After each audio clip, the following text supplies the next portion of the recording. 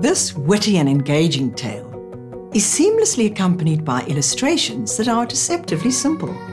Their spontaneity underpinned by a keen eye and fine sensibility.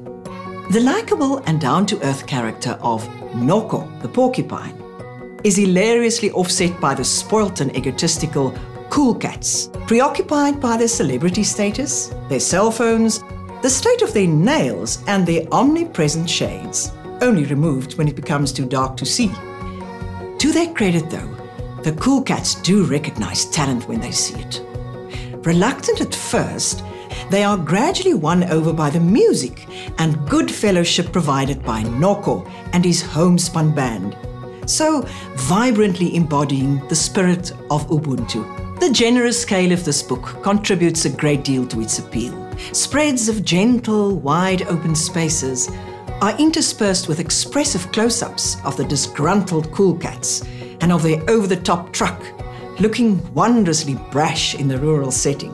The clouds of dusted razors can best be described as an artistic tour de force.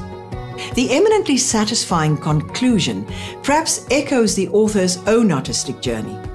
From the early impressions made by a farm childhood in South Africa to an apprenticeship in the European tradition, and finally a return to indigenous themes, bringing along all the richness of experience that the journey entailed. Nako and the Kool cats is a notable contribution to picture books that celebrate our home in Africa, and a worthy winner of the 2015 MER Prize for Illustrated Children's Books.